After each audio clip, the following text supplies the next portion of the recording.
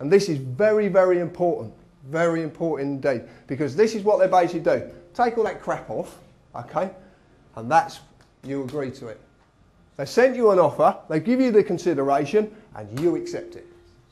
It's nothing but a contract. That's all it is. You just don't know it is. It's a con. Absolute con.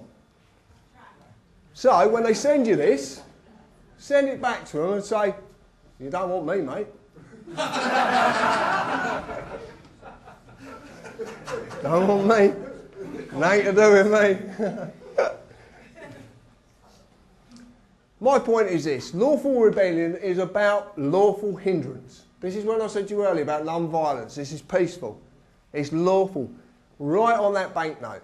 Of what? Send it back out again. Send it back out. You're not doing anything unlawful. In the legal world, you're defacing the currency.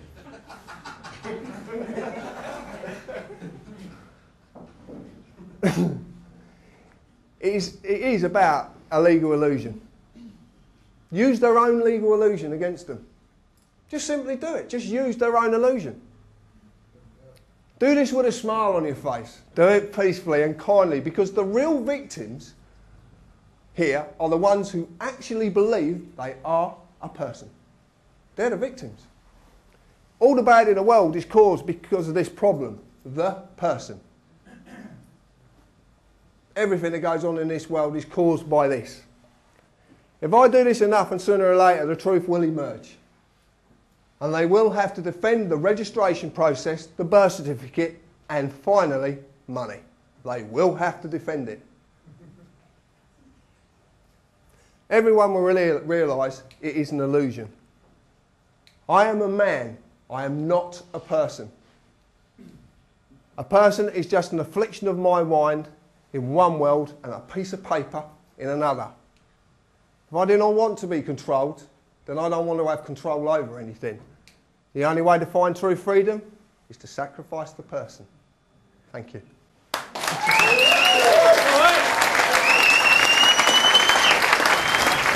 enjoyed that.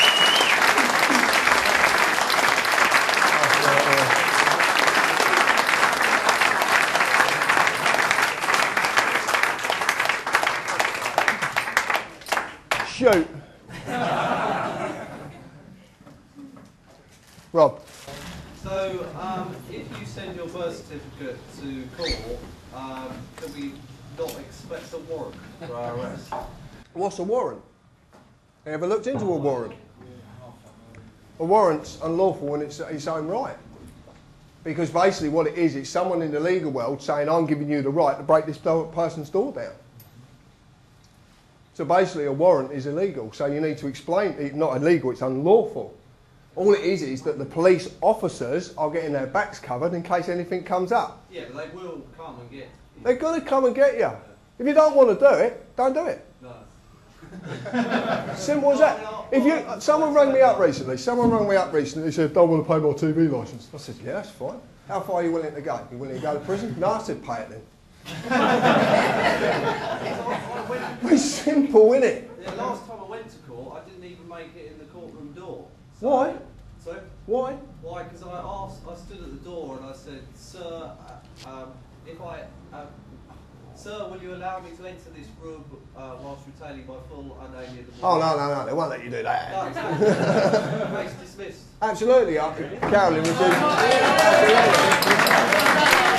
I know, well, at the end of the day, what were you in court for? Some of them are up for the aggro. Some of them are up for the aggro and they want to take the fight to the hill. Some people don't. Carolyn's case is a classic. Refused to get in the dock, case dismissed. I'm not a criminal. I'm not getting in the dock. Do we know the definition of a crime? Do you know the definition of a crime? It means there has to be harm or loss or injury. If you go past a speed camera, is there any harm or loss? Corporation can't stand. Absolutely. Definition of a crime, no harm or loss. Yeah. Is that always a good thing? Pardon? Is always the correct perception of a definition of a... Well, yeah, because in common law, a crime exists if I've caused you harm or loss. What about yourself? Going maybe too fast for a road where maybe children are present.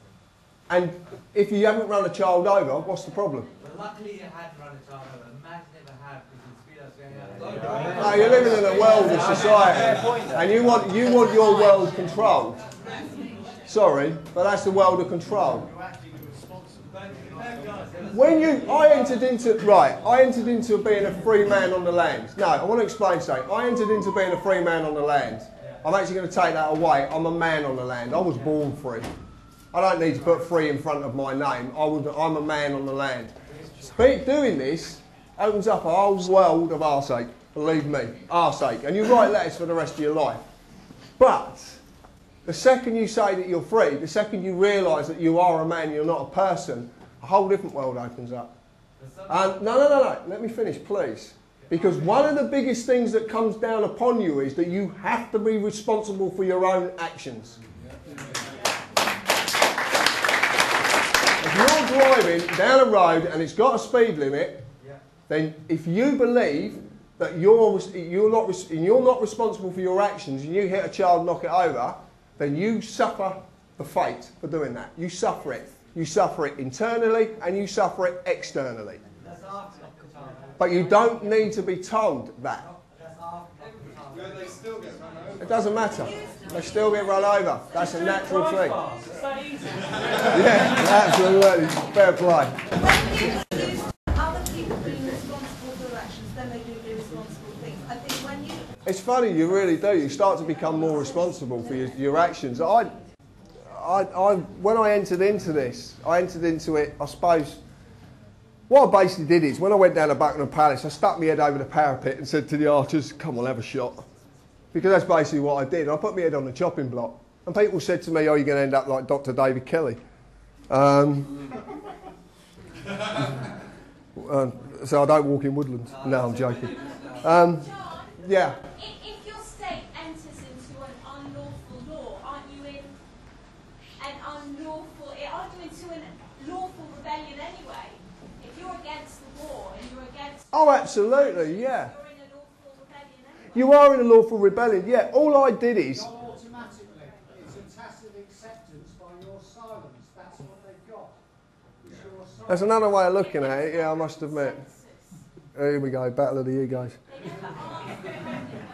John, any future meetings in London? I've not got any planned. I would love to come back down here. I'd love to come back down. I really would. Monthly visit here. That's new. I'd love it. No, I'll be quite honest with you. Would you be up for coming to more of a debate rather than a talk? No, because I don't argue, sorry. It's not an argument. I think so. No. Debate is an argument. Oh, I don't want to argue. I just want to talk. Oh, yes, you do. Debate is an argument. I don't argue. Questions posed to you, just questions posed to you. You can pose any question you want. Whether you get an answer is down to me. Okay. John? Yeah. Sorry, mate, I missed the first part of your talk to the repetition. Sorry. Could you apply this to like getting out of things like mortgages and stuff? Well, right. Right. No. You laugh, actually. You laugh. Whoa. Right. You're going down a whole different line, and it's a very complicated process. There is a group of individuals that we know. There's another group of individuals who are actually going a different direction, and they're the ones who've just had this £300,000 mortgage quashed because the contract was proven to be unlawful. It was actually illegally... No.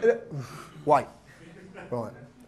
Credit cards, there is something that was discovered a while ago if you took your credit card out before 2007. Yeah, it's 2007. Consumer Credit Law Act changed in 2007. That's right. That's right. Thank you very much. I don't deal with statutes, so the credit card company want money off of me. I just ask them what's tangible behind the currency. They don't seem to be able to answer me. So could you apply this, and so has this been used in order to sort of get out of debt? Yeah, I haven't paid a debt. It's like 10 years old and they will never get it off me. I've had 15 different credit agencies chase me and they sell it off. At the end of the day, look, right, at the end of the day, I've got to, there is, what you got, this is not about getting off your debts, okay? If you want to get off your debts, then crack on with someone else, because I'm not interested. No, I just wondered whether the principle... Because the reason being, if it's proven that whatever debt you're in was done by an illegal process, then yes, you're entitled to get off of it. Absolutely. But if you've done, it's like, if I do something wrong or you do something wrong, you deserve to have your collar felt. All I'm saying is you're not going to get justice, because there is no justice. John, Yes. about leaving the country if you give up your passport, do you relinquish your Well, we kind of, no, because I haven't got a passport, and I don't bloody want one. Well, I've got one. Right, okay. You've got one. If you don't want to use your passport, right, if you don't want to use your passport, there is a common law right to travel. And as far as we understand is that if you contact the country you want to go to, they will send you a release form.